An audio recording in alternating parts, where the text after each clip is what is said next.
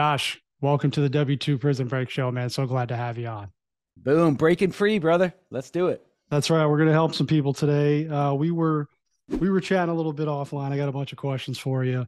But tell me about you've done a bunch, right? You've had a lot of businesses. You've started a bunch of podcasts. You have several podcasts going on. What was your first W2 job? Oh, first actual double W-2 job. Yeah. So my dad probably didn't claim me growing up. So I grew up on a construction site, slinging hammers and, building, digging footholds and footers and crap like that.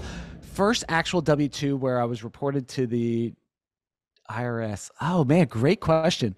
Maybe it was selling shoes in high school at the place called the Athlete's Foot, which sounds gross, right? Yeah. Yeah. Athlete's Foot. That was my first real job, I think. Nice. I almost stumped you there. I don't even think that's around anymore. I remember that store, the Athlete's Foot, and Yeah. I think I'm pretty sure it's gone now. Yeah. Okay. What was your first? All right. So we're not gonna go through your W2 history here, but what was your Yeah. first, what was the first business that you started? Hold on. Do you work for the IRS, Brian? I know that they just hired like 88,000 people or something like that. I Uh, definitely do not.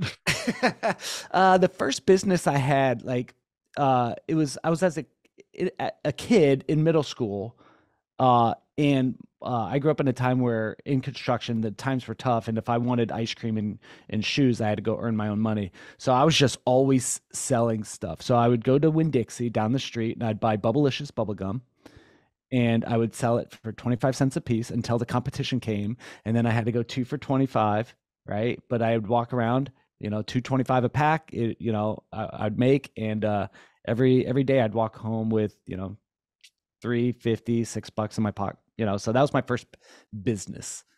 Nice. Nice. I remember That I doesn't did sound that. impressive, did it? Right? It wasn't like first thing I did was build, a trillion homes or something. No, selling bubble gum. Selling bubble gum, making money though, figuring out a Yeah, way to make money. I did sure. that at we had like a local farm store because I grew up in Florida too, and which I remember Winn-Dixie as well. But I used to go in and buy candy like by the truckload, and the guy finally said one day, he's like, "Hey, I'm not selling this to you anymore." I'm like, "What do you care?" Because he knew what I was doing. So my supplier cut me off. Yeah, yeah. You had to go to the source, man. Yeah, you do. All right. So, okay, come on, what was your first Yeah, your entrepreneur deal? Like you're in it, right? sure. Yeah, so I hated working for dad. He's Mm. best buddies and such, but he was just very difficult to work with, and I wanted to break free. And my thinking was this: my dad was good at building stuff, really good at construction, but sitting up on a roof in Florida, doing roofing and such, and I saw this lady drive up in this big Escalade, throw a sign in the front yard, drive off, and was like, "Peace." And I was like, what is she doing? And we were building it, she was selling it, and she was driving a much better vehicle than me. So the first real business I got into is I became a real estate agent, and my thought was my dad could build it, I could sell it, Mm. and then I started putting together, like, I read the book Rich Dad, not yeah, Rich Dad Poor Dad, but then Robert Allen, How to Buy Houses No Money Down. I saw Carlton Sheets. I'm sorry, Carlton Sheets. I bought the binder thing. Mhm. So the first business, right? I was doing real estate as a profession. The first business is I started wholesaling kind of on the side. So that was kind of the first business, and then got me into real estate. Got it. You're still doing real estate today, right? I am freaking 20 something years later. I tried to run from it many times, but here I am again. Amazing. Are you what level of involvement are you in your real estate business? Like talk about that a little bit because a lot of people get Yeah. stuck working in their business as a W2 employee. Oh man, great question. I do not like dealing with tenants. I do not like dealing with toilets. I do not like dealing with, those kind of phone calls. I've got three kids, 10, 5, and 3. And when I go home from work, I like it kind of to work to stay there. Sometimes it follows me home, but Mm. so I like working in, commercial. I like syndicating deals where I just kind of put deals together through podcasting, through my PR company, and then get the heck out of the way. So my involvement mostly is connections, strategic relationships, referrals, advisory, and then Josh needs to get out of there or he's going to Mm. mess up the deal. Got it. Because you know what your strengths are. You know your lane, and you just talked about something that's super important, which is purpose. So Yeah. talk about what that means, what that word means for you, Josh? Because Yeah. I, yeah, Yeah, I got this tattooed on my arm. It says, "Who am I?" And I remember a time where one of my first real W-2 jobs, right? Like I've had so many different jobs in my life, many career changes, many different pivots, trying to find out like what's my fit? Like where am I supposed to work? What am I supposed to do with my life and such? Because I think that's in the heart of a man is to like find the joy in his work. And I just couldn't find it anywhere. And I've done many different things. And I found myself, I was working W-2 wise for the government as a firefighter medic. Hmm. And I was working full time as a firefighter medic. I was on the pension board, like looking at the numbers, which were scary.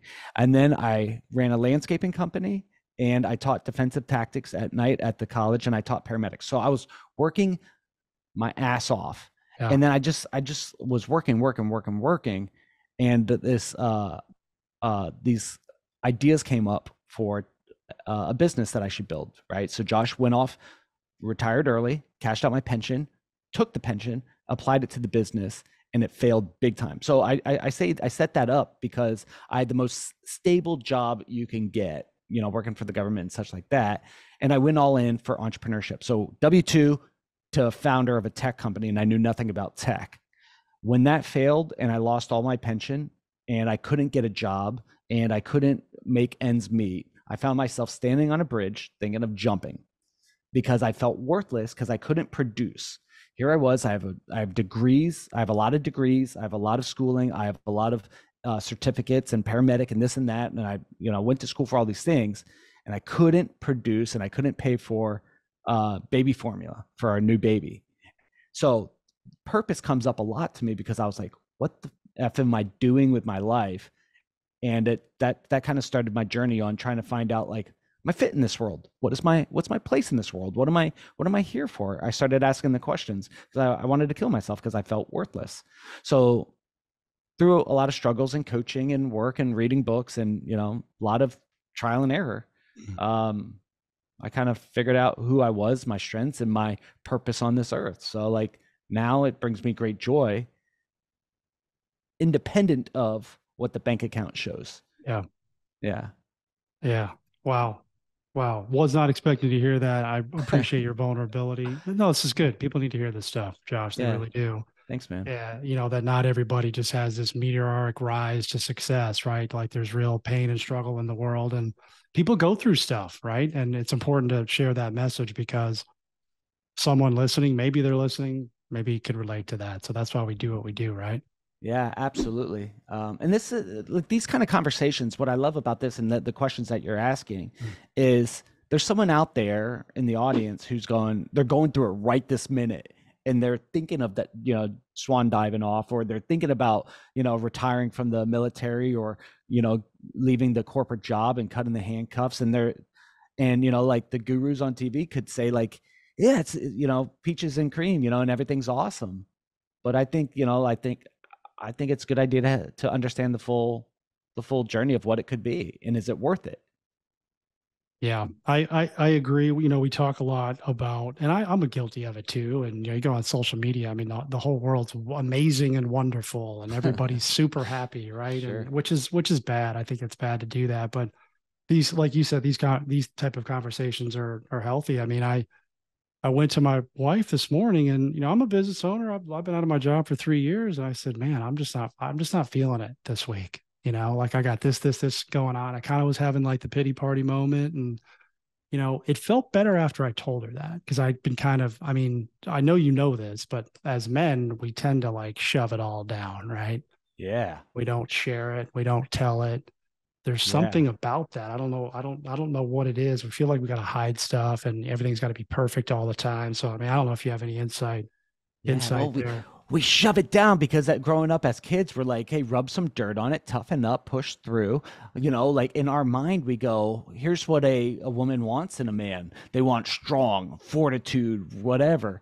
And what I found is I was trying to do that too. And my dad was Vietnam vet, badass dude. And, you know, I was a wrestler and fighter. And at one point I wrestled alligators professionally. So I was a tough dude. And, you know, like I didn't want to share some of the concerns or the fears I had with my wife because I didn't want her to lose faith in me. I didn't want her to be like, I'm married to a wuss.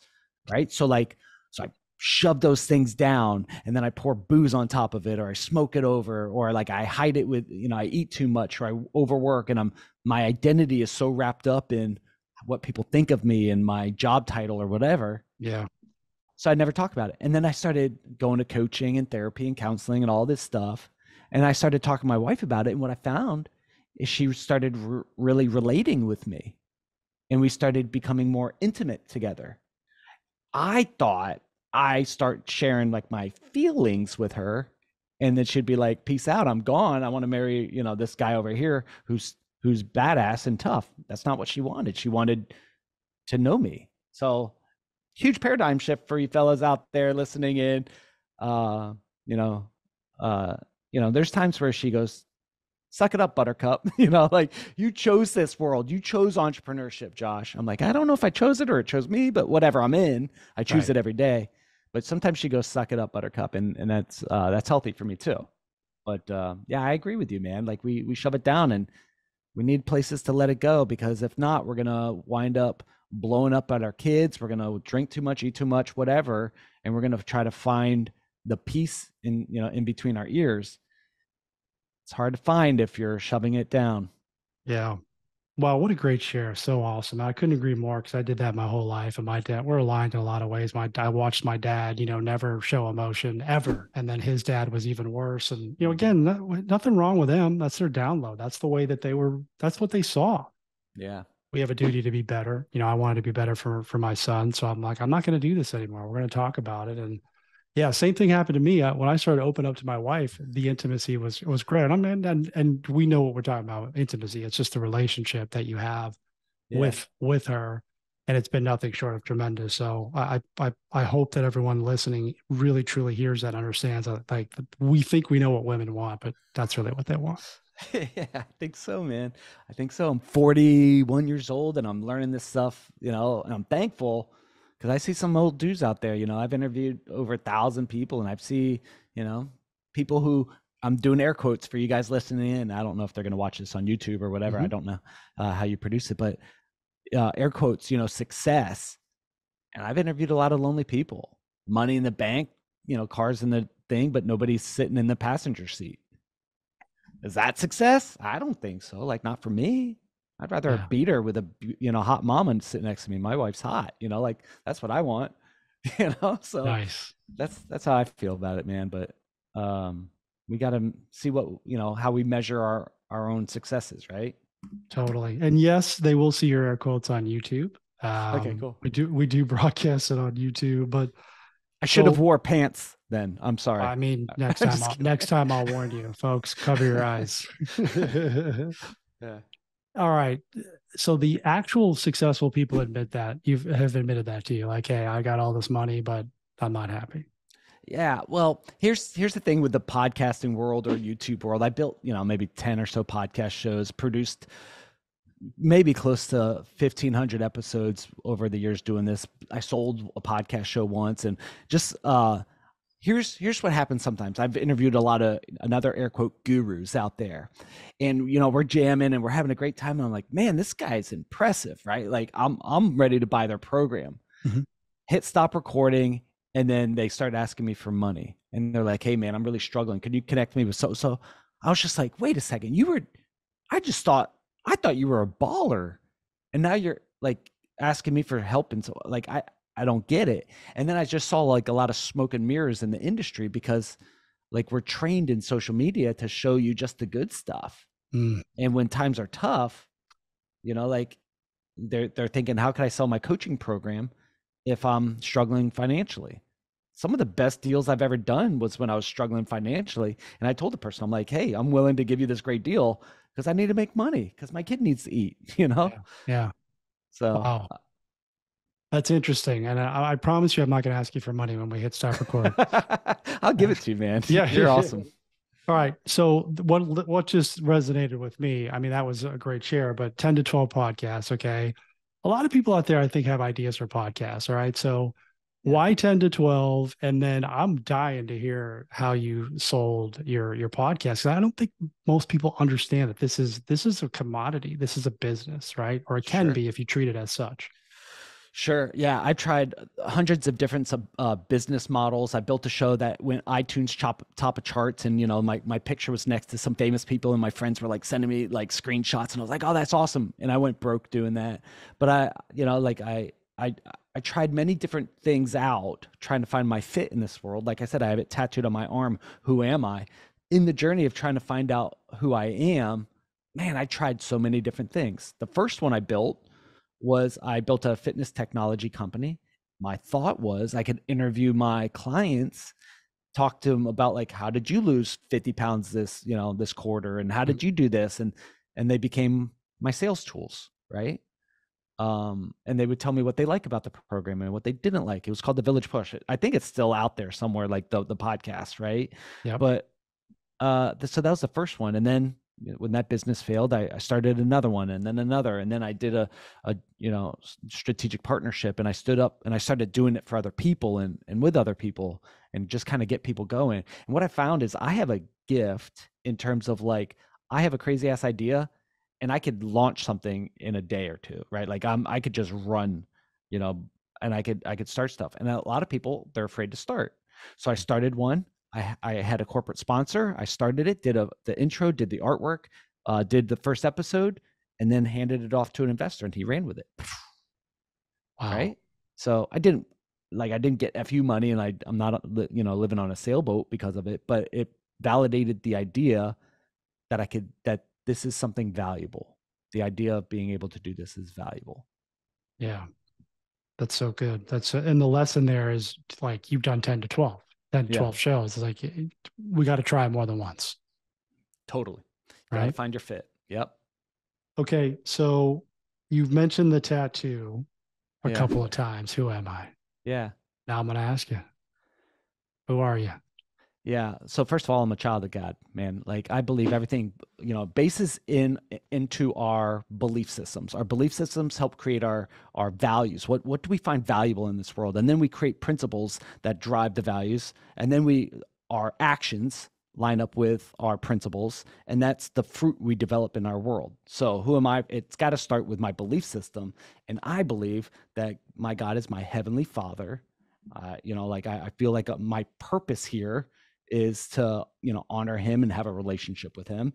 And then through that, who am I? If you look into tactically, Josh, who are you? I'm a husband, I'm a father, I'm a really good dude, like I try to be, and I help other guys. Like that's the core of what I love doing. And I do some real estate and podcasting on the side. Right. I love how that was the last thing you said. Yeah. So, you've got, your family's up there. Your faith is first and foremost, your family. Yeah. You're helping, you're serving other people. And then, hey, I do this other thing on the side. Yeah. Real estate. I mean, to be honest, Mike, sticks and bricks, like real estate's been around for, since cavemen were fighting over a piece of land or whatever. So it's like nothing really new, and it's not very exciting. Like closing big deals are awesome. It's just a vehicle that I get to do what I'm made to do. I love helping people. I love working with, visionaries and entrepreneurs and investors. And that's why I only work with investors, visionaries, entrepreneurs. Like I don't do residential real estate for the reason is I don't care what color the house is. Will it make money? Right. Like I like investors because of that reason. Yeah. You're very clear on what you want to do. And I just keep going back to that moment where you talked about where you were thinking about jumping, and now here you are. So good on you. Proud of you, man. And I love what you stand for. What is it I want to talk to you. I want to ask you about your family a little bit too, because you're a dad, and a lot of the stuff that you put out there is about your family, which is great. And I mean, what does your family mean to you? Oh my God. So as a dude, I found myself running and gunning in the name of family, like with good intent, working 4 a.m, 12 o'clock at night, hustling, doing multiple jobs and such like that for the family, right? To produce, to provide and such like that. But really I was doing it to try to prove a point. I was trying to prove myself to the world. I was trying to prove myself to my dad or to even myself. When I realized a lot of this, I really looked at my family and I go, wow, I just moved my family cross country. One of my daughter's 10 years old and she's lived in like 9 different homes. And, like I was chasing, and really what I should have been chasing was my identity and purpose, right? In God, right? My belief systems, but my family, chasing my bride. Like luckily I landed a woman who loves me, who loves God, who loves our family. Like I should be chasing her. I should be chasing my daughters. I should be chasing my son in the backyard with, ninja sticks and having fun with him, right? Like, but I was chasing money or, meaning, or like, you start to get followers, like another air quote, followers on LinkedIn or, YouTube subscribers or whatever. And then you start chasing more of that validation. Man, I should be chasing my family, dude, because they're the ones that are going to wipe my butt when I'm 90 years old or whatever. Like, like that's my first gift and my mission. Like that's my priorities were way off. So what are they to me now? I'll burn everything else down in this world for them. Awesome. Yeah. At least today. That's how I feel today. At least today, right? No, it's I love how you said prove yourself, like you were proving yourself. And look, as men, I get it. Like we all feel like, hey, we got to provide for them. Like we got to be there. We got to make sure they're eating, right? But we also got to be there for them, right? That's what you're saying. Yeah. And they don't care. Like my kid doesn't care how much money I have. Yeah, we think he doesn't they do. care. Yeah. We think they do, but honestly, they just want dad time. That's it. He just wants the attention. That's it. Yeah. And it's hard for us as men to let go of that, especially if we've been through like some of the, like, again, your dad was a Vietnam vet, and we're similar in age, and that's just, they felt the same way. They just didn't know how to, I don't think they knew how to find that place inside of them. Right. It's all there. Yeah. Man, so good. So good. Okay. Shifting gears a little bit. I want to know what a typical day looks like for you. Well, today was a total shit show because a typical day looks like this. Like this is what a normal day looks like. Today was a little just weird because truck broke down yesterday on my way to, I have my dad's truck. So when dad passed away, I got the old diesel pickup truck that, like heavy duty Cummins engine. Like I'm going to drive that and one day give it to my son. Yeah. We have another car, but that's like my favorite thing in the world. And it broke down yesterday. Not my favorite thing in the world. It's my favorite vehicle I've ever had. So a typical, so we had to work through repairs and crap. So that's what today looked like. But a typical day looks like this: wake up super early, go try to work out, get some coffee in the system, I'm finding as I get older, I need to spend a lot more quiet time, me time, going for a run, exercise and whatever, then get the kids ready for school. I typically either walk the kids to school or golf cart them to school and then go over to my office, which is right around the block. So I walk them to school, walk to my office, and then usually it's filled with meetings, like from 8 a.m. till 5 o'clock. It's me either coaching someone, me doing podcast interviews. I could do like 2 to 3 a day. Coaching, advising, podcasting. That's pretty much it. Nice. Do you drive the golf cart to the office? Yeah, I drove it today. Our golf cart has a very unique name. Billy O.T. That's the name of our golf cart. It's a pirate ship for us.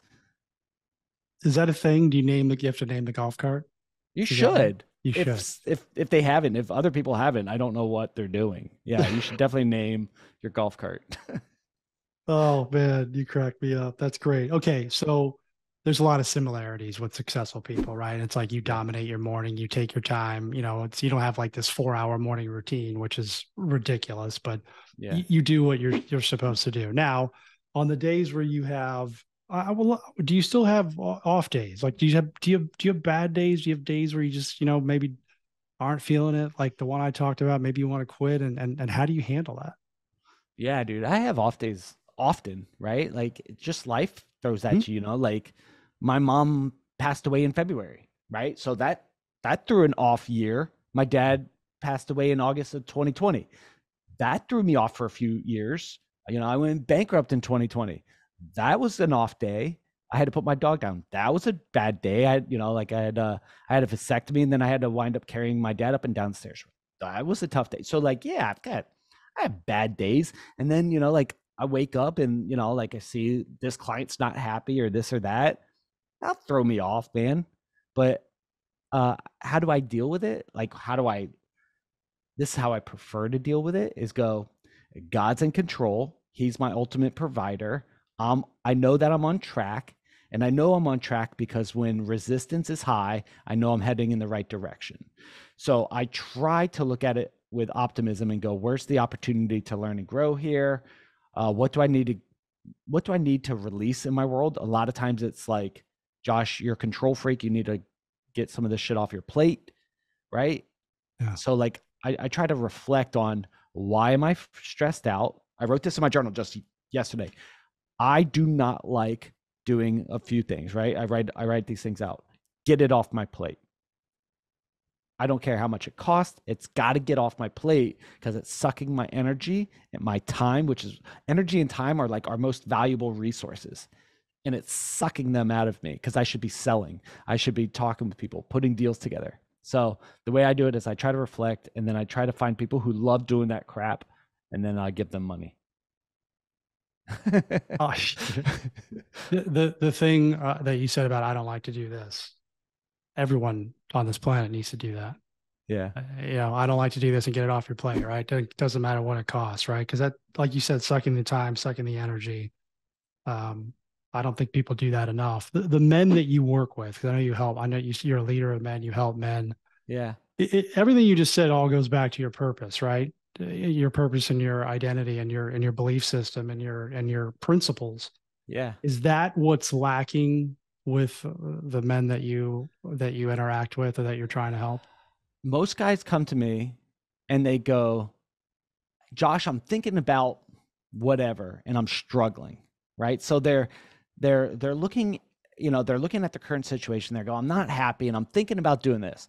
Hey, Josh, you've had a lot of failures in your life and you talk a lot about them. Like, what should I be paying attention to here or whatever? And then when I really dig into it, it's, they're not happy because they haven't found the joy in their work. They haven't found their who they are as a dude, right? Like there's just something missing, and they didn't have a guy to look at them and go, hey, Brian, I'm proud of you.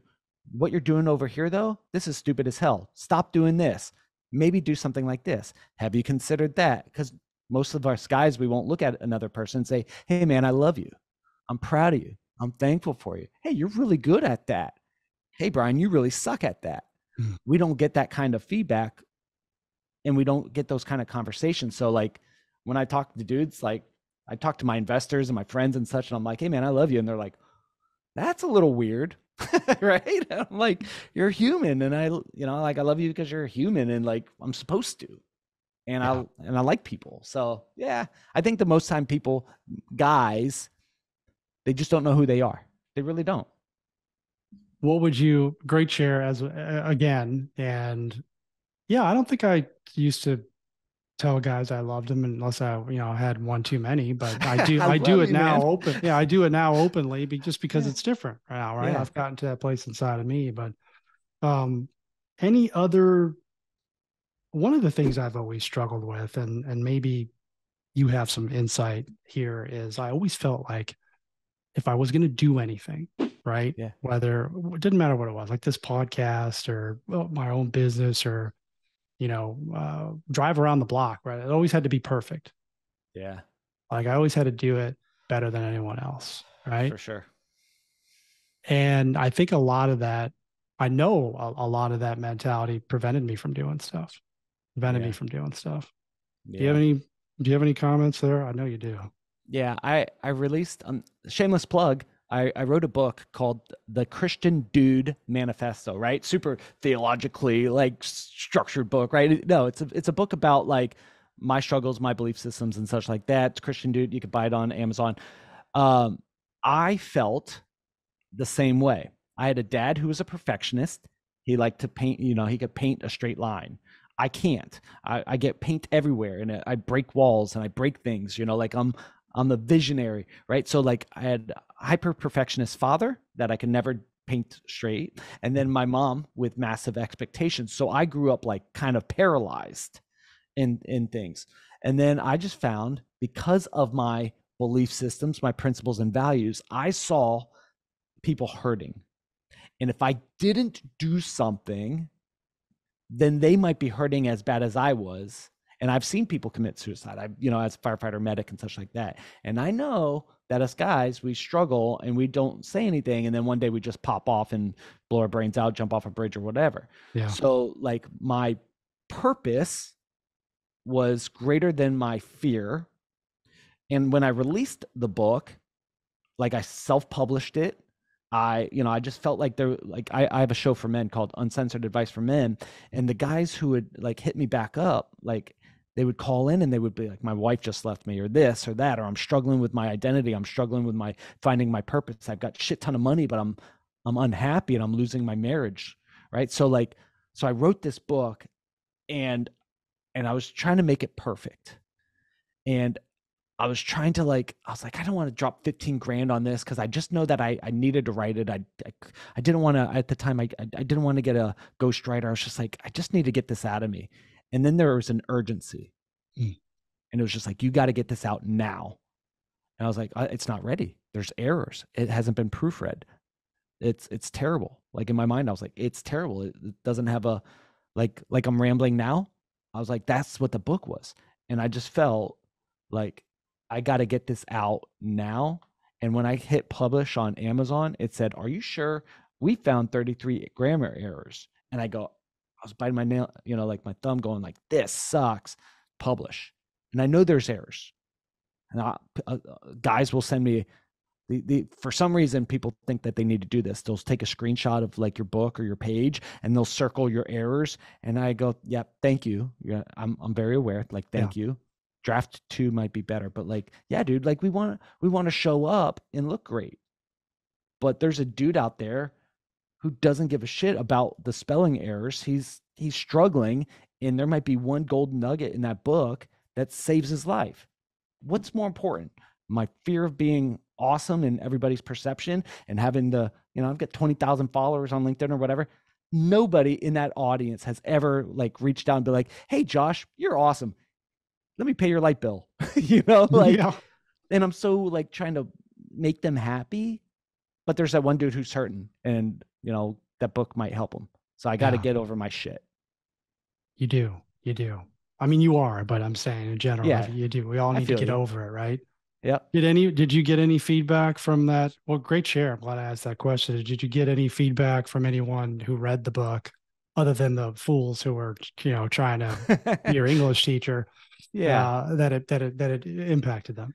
Yeah. There's a lot of keyboard warriors out there where here's what's easy. Critiquing what other people do. That's awesome. It's easy. It's fun. And you could look like a champion, and it makes you feel better about yourself. That's what bullies do. That's what I did when I'm 5'8". I wrestled in high school, so I thought I was tough. And what I did is, I can make other people feel less of themselves, and it made me feel better about myself. So people do that, right? So I don't want to do that, right? I want to lift people up. On the flip side, yes, there's guys who will reach out and they go, that one nugget, like that one thing, that's what I needed to hear today. Yeah. And that was worth it, man. Like 99-cent book or whatever, like I'm not going to get rich on it. Like I think I made like $6 or something, like nothing great. But a lot of times, like I'm working with a dude and I'm like, he needs help. And I'm like, hey man, why don't you just check out the book? Like I'll give you $1. Go read the book and then let's chat. Cause then we know how we fit on the same page or not. I love it. The Christian Dude Manifesto. Is that it? Yeah. Awesome. Well, I mean, yeah, go get it. Go get it, people. I mean, it's 99 cents. Get them to $7. All right. Yeah, for sure. And I have an editor right now going through the book and cleaning it up. It's not yet. We haven't produced the second volume, but like I'm finding more and more my joy in helping guys. And I also do real estate and investing and business stuff on the side. But like my main gig is I say like my charter of living is to build kings, to build men. Build kings. I love it. Okay. All right. So I've got a couple more questions for you, Josh. This has been tremendous. But before we get to that, I just want to let the audience know where they can find you. Okay. Yeah, LinkedIn. Joshua Bruce Wilson. Do a LinkedIn. I have a few companies, PR Ventures. So you can, find me on LinkedIn. That's probably the best. That's like my CRM, my life CRM. So I Yeah. connect with people, and a lot of people are just trying to sell me stuff all day. I know it's an automated message that it says, hi, first name, like in parentheses, and then goes into it. But like LinkedIn's a good place. My cell phone is 352-274-4500. So like if you're a dude out there and you're trying to find your way or something, you text me. I could connect you with one of our coaches or something. But LinkedIn is probably the best. Awesome. Okay. What you mentioned you have you still have all the you don't have all the podcasts, but which are the ones that are active right now? Yeah. Because I want to direct the listeners to your shows. Yeah. Thank you. So I have a show called CRE Principles. It's a show about commercial real estate. Nice. I have a show called The Deal Scout, which is it allows me to be a little ADD and just look at all different types of deals, right? And I bring on deal makers and we talk about all sorts of stuff from investing, venture capital, politicians. Like we've interviewed all sorts of deal makers, and that's a fun show for me because I could let my ADD run wild. And then I have my favorite show, which is called Uncensored Advice for Men. And that's a show where I've interviewed pastors, porn stars, kind of everyone in between, kind of going, what advice do us men need to hear?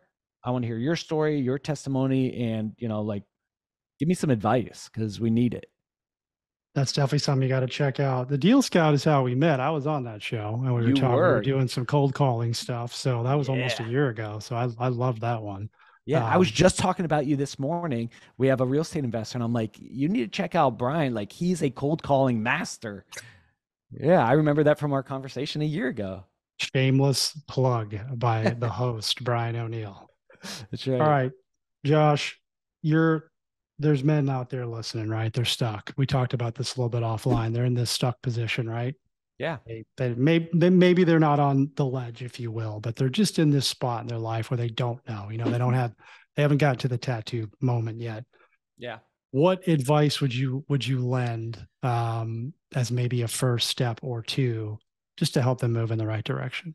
Sure. Let's apply it to, you're the W-2 prison break free, right? Like that's your jam. So let's apply it to that kind of thing. So you're in a corporate job, you're working for the government, you're working for the family business or whatever, and you're looking at your life every day in 8 a.m., 8 o'clock on Monday or whatever, like you want to blow your brains out because the idea of showing up at work again drives you mad. But you got a mortgage, you got health insurance, you got all that shit that you're worrying about.